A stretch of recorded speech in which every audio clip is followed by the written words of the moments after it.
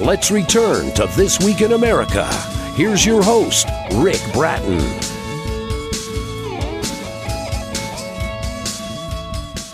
Welcome back, everybody, coast to coast. This Week in America. Colonel Dana Duthie's career as an Air Force fighter pilot, the basis for many of the experiences in his books, all called Action Lovers' Delights, exciting, believable military thrillers.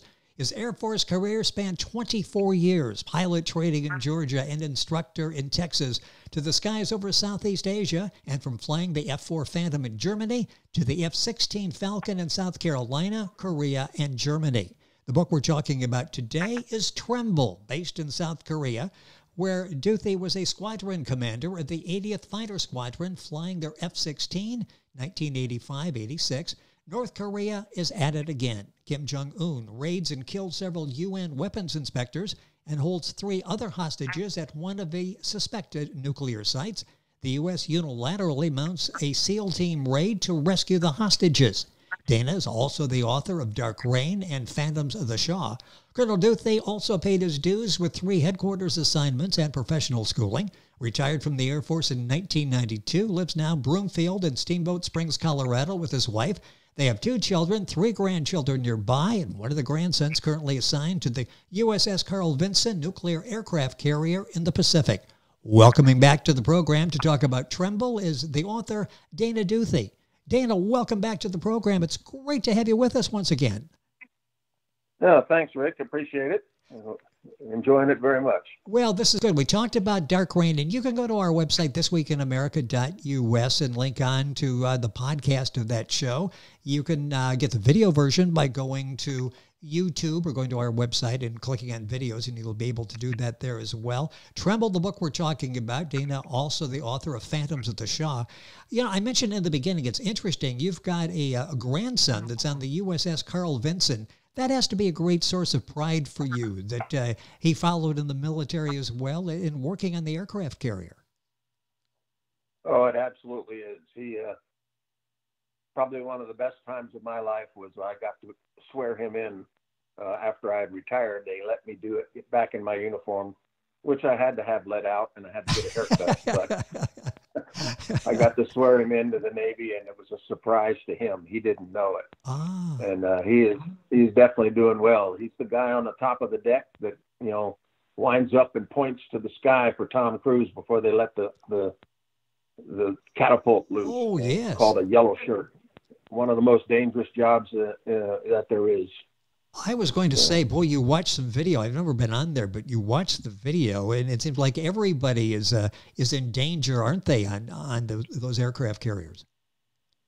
Oh yeah, they almost lose somebody overboard on every cruise. They don't lose them completely; they go pick them up, but they can get blown off those things in a heartbeat. What's it like landing on one of those? I don't know. I never had to do that. I'm thankful of that. Yes. The runways that I landed on weren't moving very well, very much, so it wasn't too bad. But they're actually now with the new technology, the airplane almost lands itself. They lock in to the ball, as it's called, and it just flies it right on down and touches down. Obviously, the pilot's not taking his hands off the controls, but it's a lot easier than it used to be back in the World War II in the Pacific. The airplanes that you flew, the F-4 Phantom and the F-16 Falcon, how much of that was sort of computer taking over? Was it a 50-50? How did that work? Because you hear that with commercial pilots, that a lot of them will say a lot of it is done now by computer. What was it like when you were flying? Yeah, the F-4 didn't have that kind of technology at all. We had, you locked on to navigational aids, but that's about it. The F-16 as well, it's called the electric jet because it's basically because of the way the thing is designed. If it didn't have the batteries working and everything else, it would fly out of control, and that's how they can actually design that airplane so it can fly such tight turns and accelerate going straight up and everything else. But it's not like some of the bigger airplanes in the Air Force now, the newer ones and definitely newer airlines, where you're right, they can dial in a destination, the airplane will fly there and actually land itself. That's not the case with either F-4 or F-16. Did you like that you actually sort of had a better feel? I'm saying that now as a non-pilot, almost would have a better feel for the plane because you're actually flying it. Yeah, in fact, when they first came out with the F-16, the stick, which is actually on the side, it's called a side stick controller. It's not between your legs. It didn't move. It just sensed the pressure that the pilot would put on it to the nose up, nose down, left or right. Well, guys right off the bat did not like that. So they went in and they changed it. So now it moves a quarter of an inch. So you actually get the idea that you're the one flying the airplane, even though the electronics are moving the flight controls based on the pressure that you're putting on the stick. So, yeah, I definitely needed that kind of feedback, especially when you're going to pull 9Gs. Yeah, okay, that's something else. We could do a program just based on several programs just based on everything you just said there. Dana, this is why his books are so lifelike, because he's been there. He understands what it is to be involved in military situations like that. His books are Dark Reign, Phantoms of the Shah, and the one we're talking about specifically on the program today, which is Tremble. Let's talk about that. It's based in South Korea. You have a history with South Korea. Talk about that and how this whole story developed in your mind, and maybe some of it actually unfolding as in real life. Yeah, I was a squadron commander of an F-16 squadron in South Korea. Very good squadron with a lot of history on it. They flew in South Pacific in P-38s in World War II. We're now in the F-16. The good thing about being a squadron commander there is I had complete attention of all the pilots because their wives and families weren't with them. So we worked hard, we played hard, and we had a real mission. And one of the missions was to watch and be careful with North Korea. And at the time, it wasn't actually Kim Jong Un. I used his name in the book. It was his father. Yes. And they were developing nuclear capabilities, still are, of course. And we actually had a couple of targets set up there just in case we needed it. So that's where I got the idea of it, and that's how I built the story around that. Talk about Brad Mitchell. Appears in several of the books that you've written, the 80th Squadron Commander. Talk a little bit about him, how you developed that character, and how much of that is somewhat autobiographical. Pretty much all of it. Okay. That's how I developed it. Everything that he does was what I have done, other than the actual, flights in the conflict, in the fictional story. But there's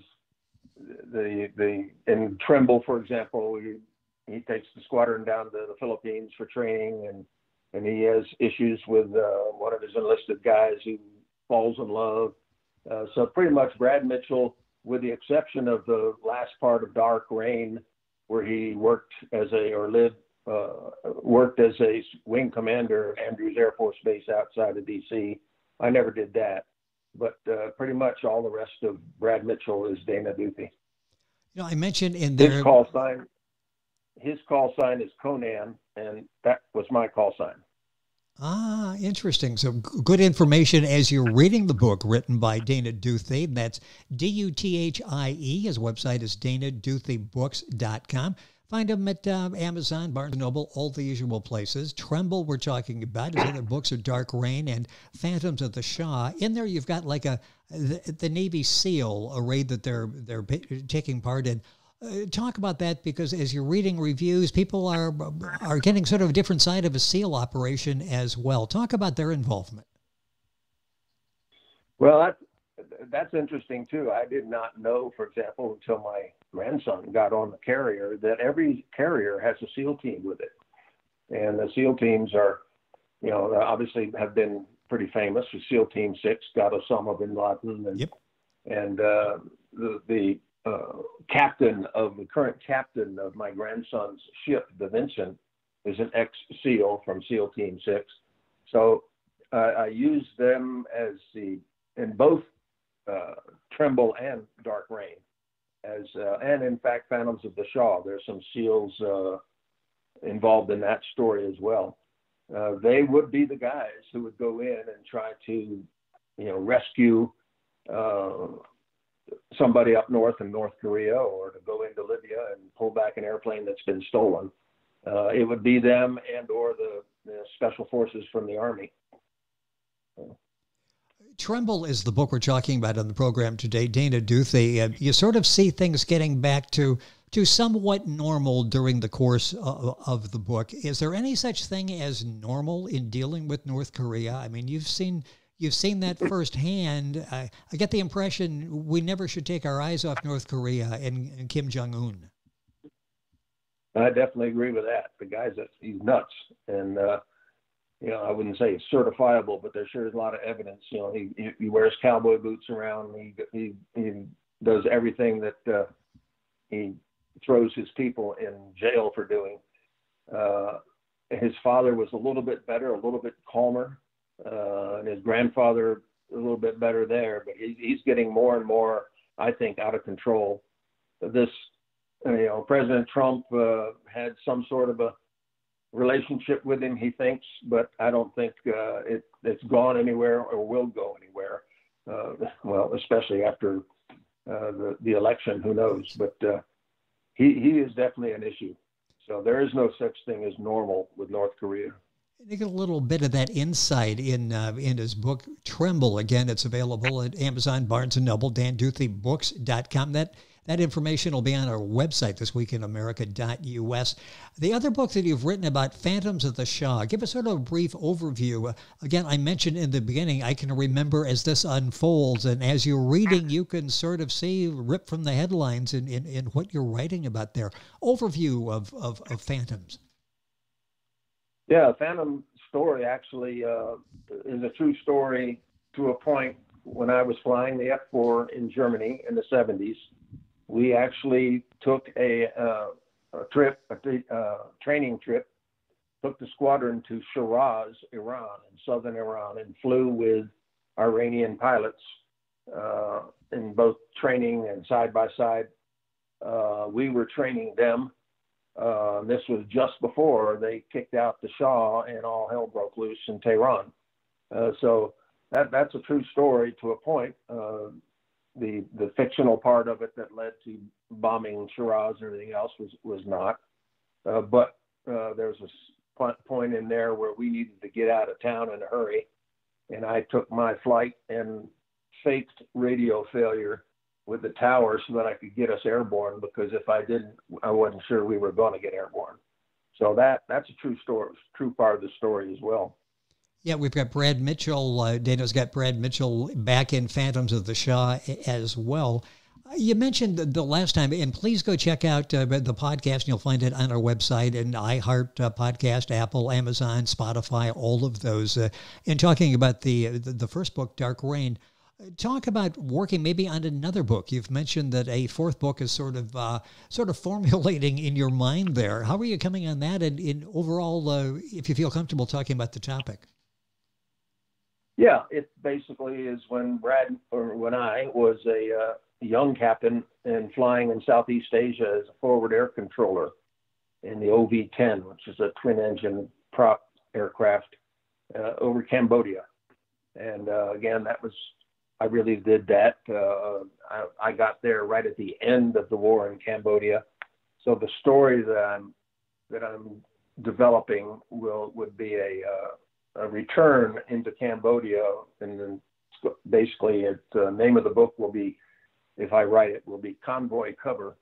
It's a convoy of ships coming up the Mekong River to bail out the folks that are surrounded at Phnom Penh, the capital of Korea, and or capital of Cambodia, and our activities to keep them safe.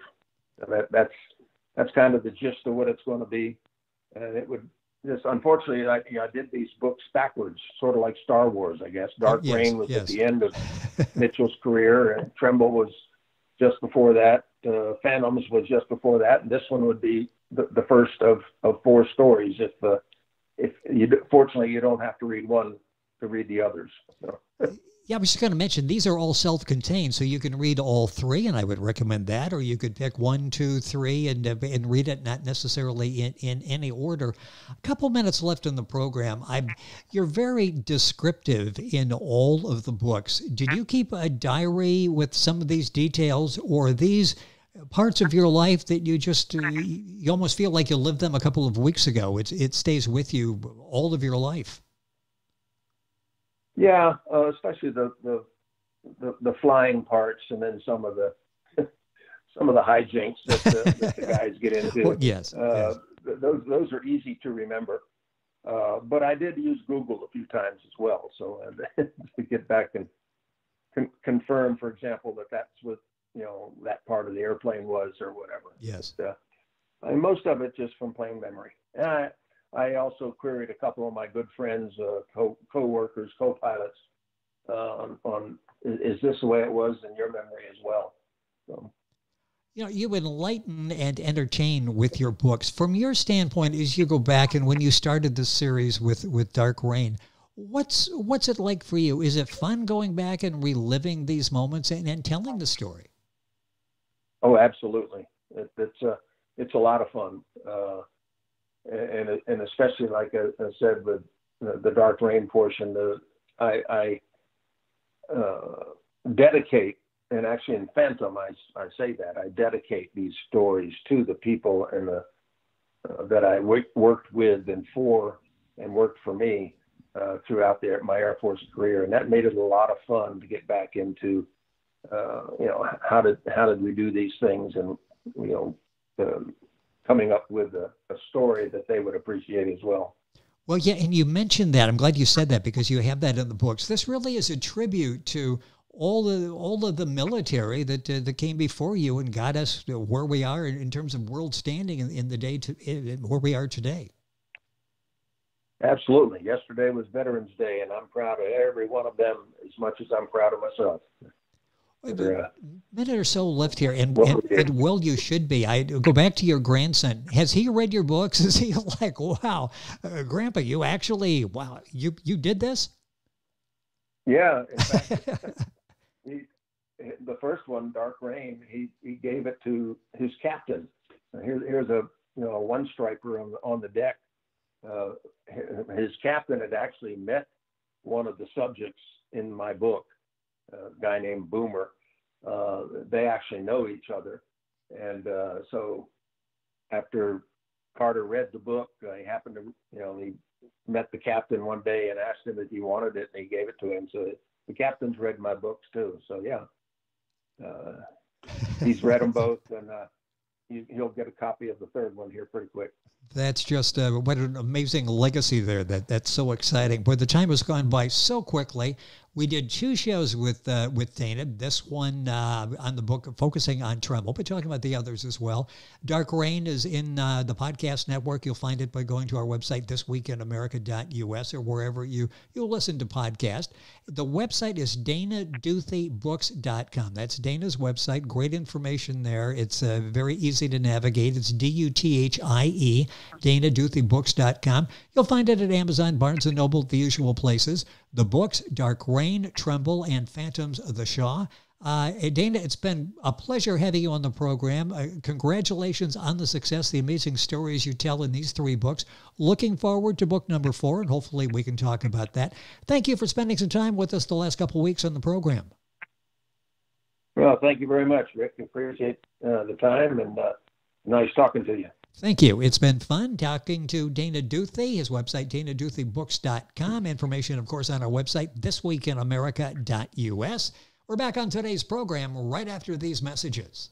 This Week in America is online. You can visit our website, thisweekinamerica.us. Scott Pinkerton, Associate Producer of This Week in America. Jay Anderson, Segment Producer. Ben Watson, Webmaster. Otto Bechet, Director of Engineering and TV Production. This Week in America produced and is a trademark of Blue Funk Broadcasting, LLC. For information on all of our guests and to listen to this week's show, our website again at thisweekinamerica.us. And I'm Sean Bratton, Executive Producer of This Week in America.